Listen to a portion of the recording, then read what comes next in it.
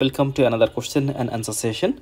This is the physiology portion of MRCS exam. A 63-year-old man received infusion of octreotide. So infusion of the octreotide, which is a chemical substances, secretion from which structure listed below will be reduced most of as a result. That means the octreotide, it reduces the function of which organ or gland.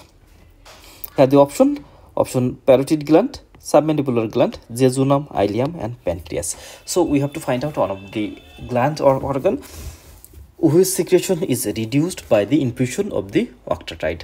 So first of all, let's see about the enterocutaneous fistula. It is an abnormal communication between the two epithelial surface.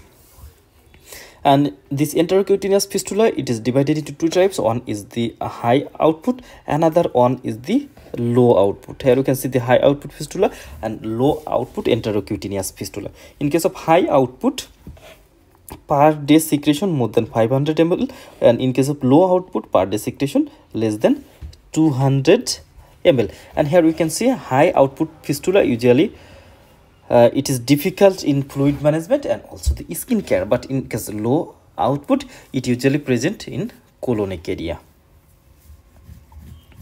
And the pancreatic secretion, it is under the control of the somatostatin.